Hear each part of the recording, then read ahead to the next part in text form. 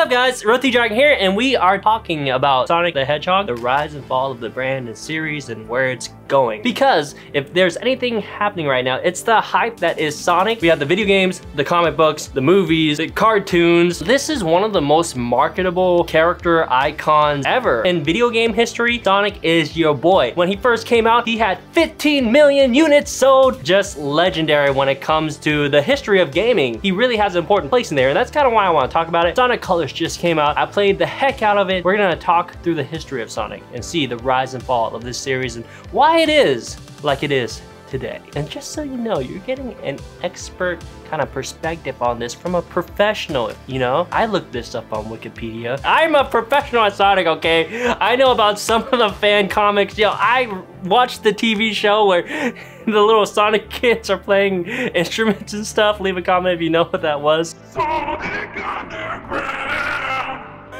Don't unsub. Please.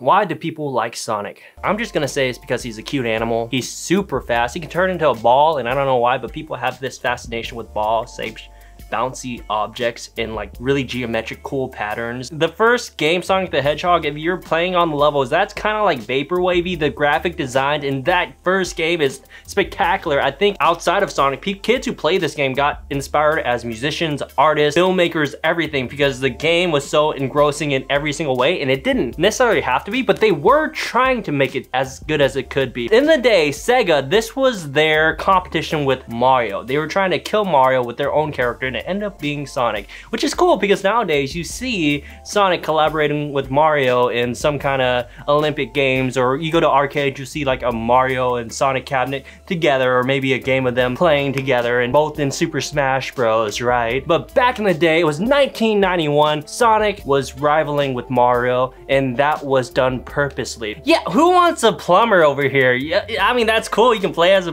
plumber that jumps and stuff. You could be a really fast, radical animal dude that eats chili dogs. If you're really into the nerdy gaming side, you know what a speed run is. Basically trying to beat a game as fast as you can so you can rank up in like the leaderboards as one of the top speed runners in video game history for it, like maybe a Sonic game. Well, it kind of started there because you had these levels that had so much complexity, no map. You just kind of have to know the level really well. And if you don't know the level, if you haven't played the game yet, you can't master it. You can't get through it fast because you're gonna hit all these speed bumps. But once you figure out the levels, you're gonna be darting stage 1 all the way to the end, and it's gonna feel amazing. You're gonna get a dopamine rush and be like, man, I'm Sonic, I'm super fast. Let's speed run this-ish.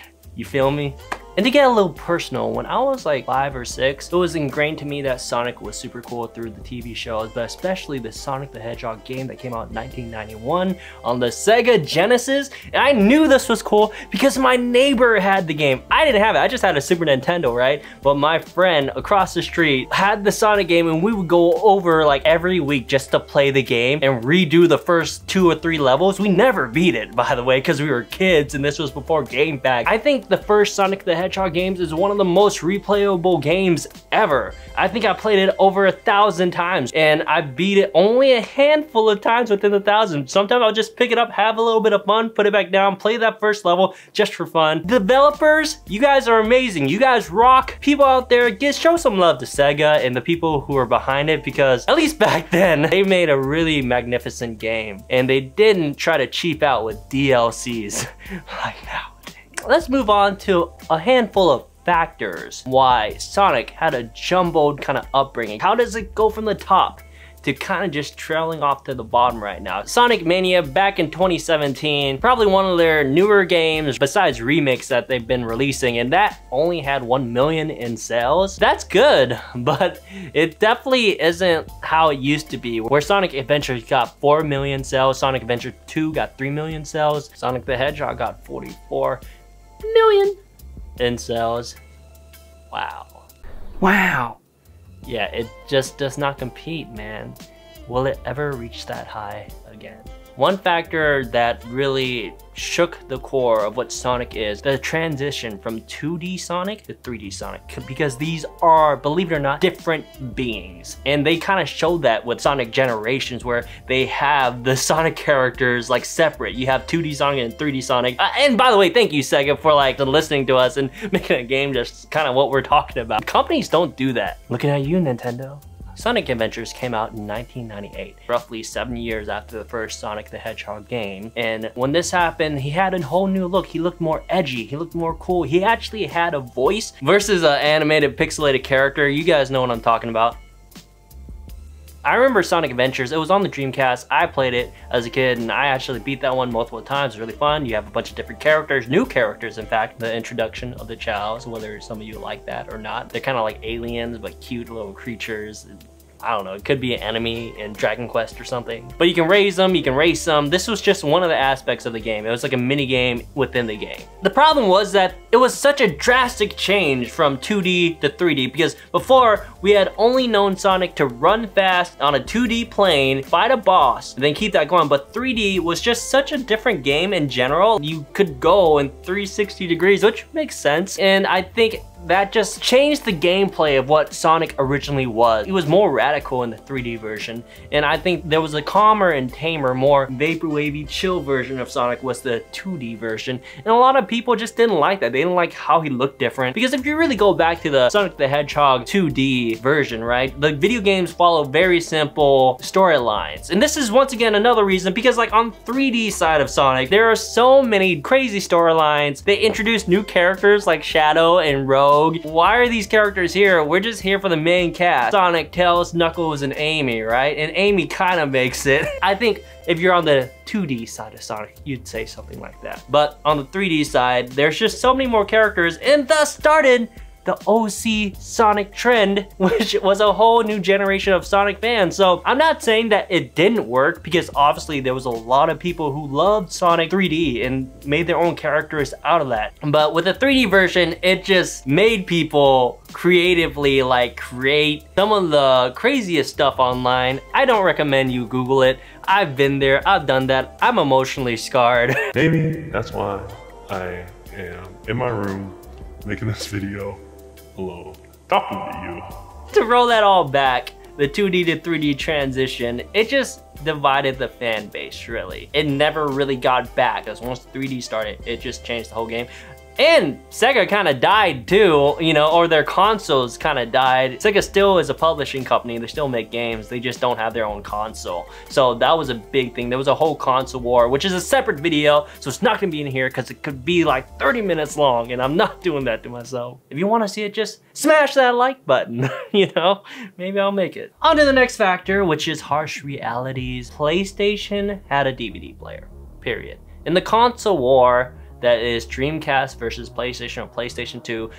Dreamcast was kind of in the middle, and honestly, you probably want a PlayStation 2, or if you're gonna spend money, you're gonna buy a PlayStation 2 and not a Dreamcast, because the games are just way better. They have better functionality, better graphics, better sounds, and it plays DVDs. Like, you can't go wrong with a PS2. Meanwhile, Dreamcast is kind of eating the dust. Like, it came out, but it was for a very small generation. It had an awkward release. Nintendo had so many iconic characters by this point. They had Samus, they had Kirby, they had Mario, they have Link. So many different iconic characters on the Nintendo side. And what did Sega have? Sonic. No, Shenmue doesn't count. That's for you nerdy gamers out there that know about it. Okay. Power Stone. Yeah, once again, only nerdy gamers know about that stuff. Not like normies, okay? Respect the normies sometimes, because they do dictate the success of this stuff, because they're the ones who can buy it and make it profitable, okay? The reality is, normies matter. They know the character. If they'll buy a little plushie or a game of the character, that means that it legitimizes the brand, the franchise. And the only thing Sega really had for it at that point was Sonic, and that just wasn't enough for someone to go out and buy a console. People weren't thinking, oh man, I'm gonna buy a Dreamcast to play, I guess Sonic, yeah. You know? Meanwhile, you think of Nintendo, you're like, oh yeah, I gotta get a Nintendo system. They got Mario, they got Legend of Zelda, they got Metroid, they got Kirby, they got Yoshi, they got all these cool characters with all their own games. I'm a deep dive in that stuff and have some fun. And don't forget about PlayStation. They had all the next gen Final Fantasy games, Crash Bandicoot, they have Sackboy, they have Ratchet & Clank, Jak and Daxter. Oh my god, I love that game so much. Spyro. PlayStation had a lot of stuff already going for it. And so that's really like a crash course in the harsh reality of the console war, is that Dreamcast came out really awkwardly between the PlayStation and PlayStation 2. And meanwhile, Nintendo was there, and though they kind of had an awkward thing with like the 64 and the GameCube, like it was still competitive because of the branding, the icons, the characters. Sega had none of that, man. And they were really fighting tooth and nail to survive, and at least they're still around today as a publishing company, which is in itself a win. So that's definitely one of the bigger reasons why Sonic kind of had a great fall, right? It's not even his fault. Because at that time, let's be honest, Sonic was still killing it. He had a cartoon shows, multiple cartoon shows, comic books, video games coming out really fucking fast. Like every couple years, there was a new Sonic game with a new comic book and cartoon show to go with it so you could watch and consume this whole new story. Sonic Boom was the last one they did, and that really disappointed me, man. That cartoon wasn't that great. I am a grown human, and I'll admit it. I watch cartoon shows. I've even seen a couple episodes of Sonic Boom. Not another speeding ticket. I'll fight it in court, but I don't think they're gonna accept gotta go fast as a medical condition. Nowadays, it's very apparent. People are aware of like developers and people who make the games. But back then, it's like, you knew a few names. You didn't know the people behind each game and the why they were good.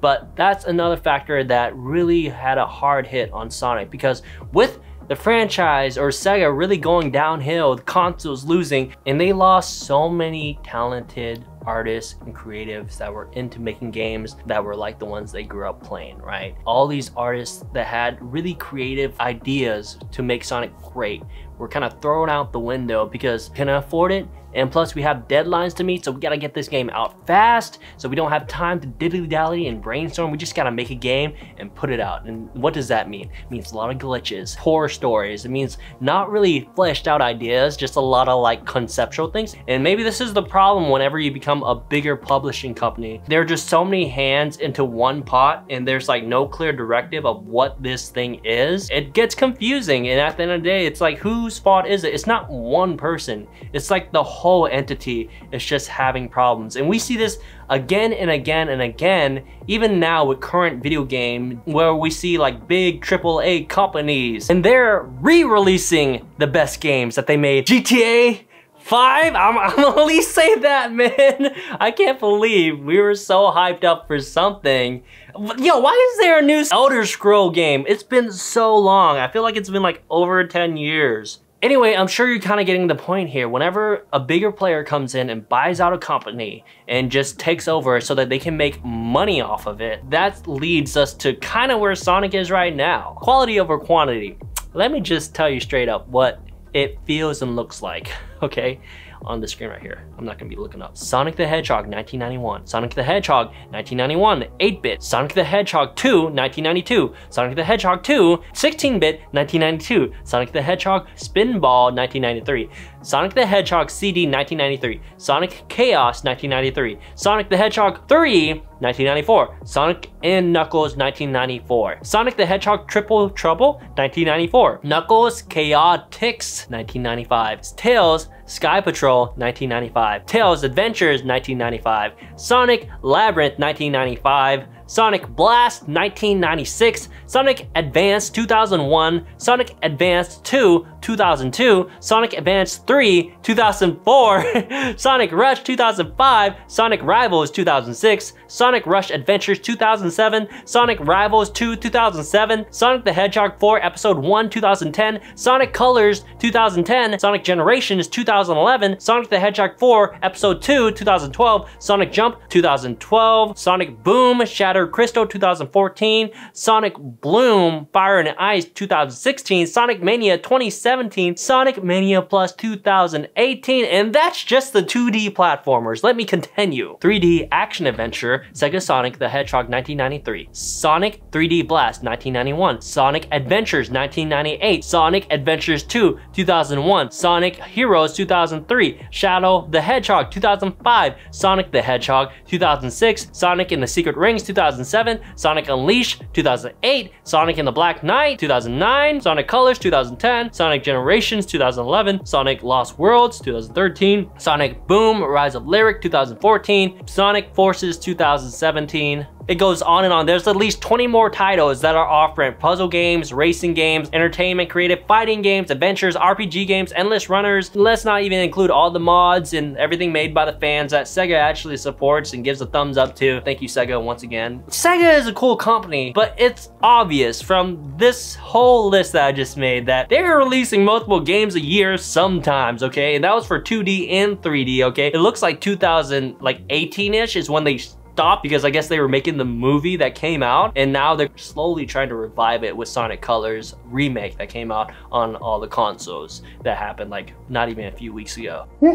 I think I made my piece, I made my point about quantity over quality. Leave a comment if you have your own thoughts on that. Next is that every time a new Sonic game comes out, what's the first thing you're thinking about once you pick up that game and you put it in your console and you start playing it? Because if you don't say bugs, you are a liar, man. I know you. You're right now, you're like trying to get the game so you can play it on your console, and you're gonna be like, oh man, I'm gonna stream all this video and tweet about why this game is glitching the heck out. This just happened with Sonic Colors. These are facts. Sonic Colors originally came out November 11th, 2010. It is 2021, dude. Like, yo, why did Sonic Colors Ultimate, the remake, even have bugs? And this is what I'm talking about. I am not really excited for another Sonic game. I'm excited to be disappointed. Yes, the games are fun, but there's always something wrong. It's just not the full cake, man. It's always like a slice that's kind of been left out. And unless it's Sonic Mania, which was kind of produced and developed by some fans, unless a Sonic Mania 2 comes out, people are just not excited for 3D Sonic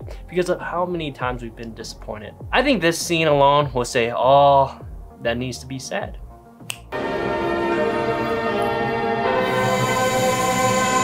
Yuck. Ew, gross. I cried. Oh man, this video wasn't supposed to roast Sonic. I'm a fan, obviously, you know.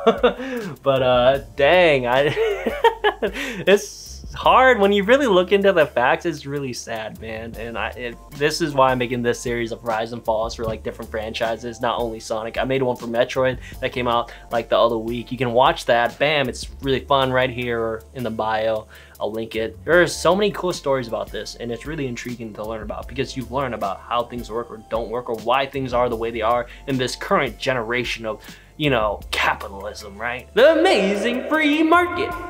I'm not gonna share my opinions on that though. But the free market does lead us to one thing, which is the final factor. It's a cash grab. Right now, Sonic is just trying to make you buy it. They're not really thinking about the quality unless it's the live action movies. And it's so sad that it took the whole internet to basically do a kickflip right into Sonic's face on the live action movie to make them change this model to this model, okay? This was really serious when the movie came out, okay? And it was kind of big press for the movie itself. It made us all like, kind of excited for it because, yo, Sega, once again, did what the fans wanted, and thumbs up to them because they listened, you know? They're like, no, change Sonic, man. He's gotta look cool. He can't look like a weird human mutant dude. That guy, fingers, no gloves. What? I know y'all thinking about that too, man. Why? Why do they do that? Dear somebody, a message in a bottle, please. I need to know who made this original design, because Sonic Colors just came out and obviously it's a good game. There wasn't really anything special that they did for it for the release.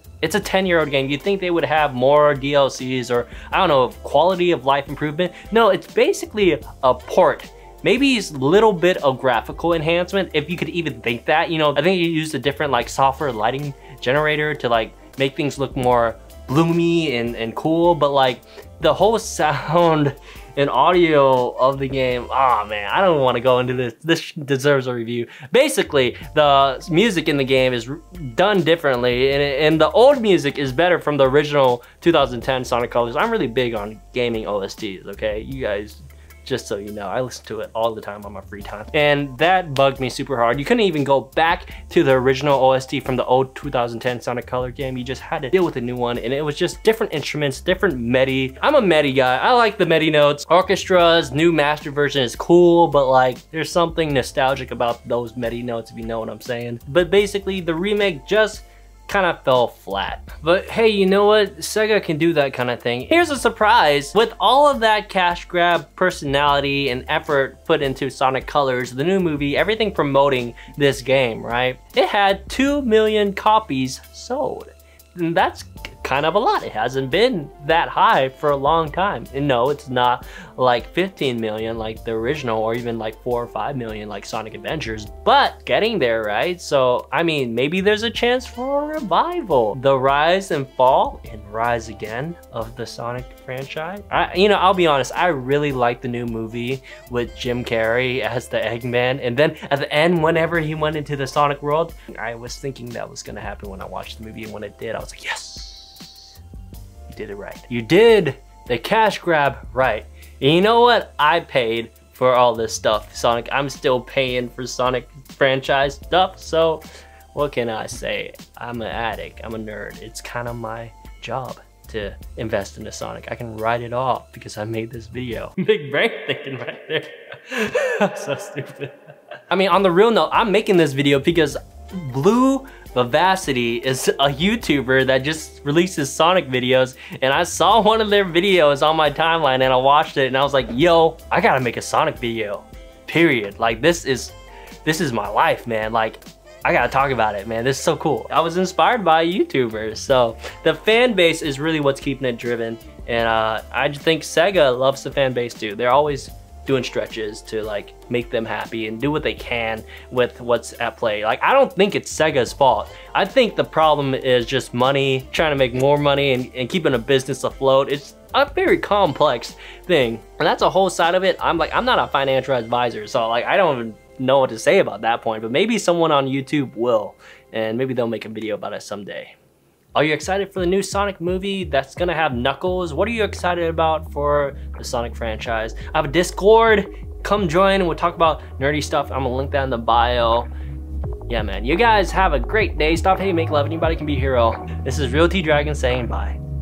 Bye.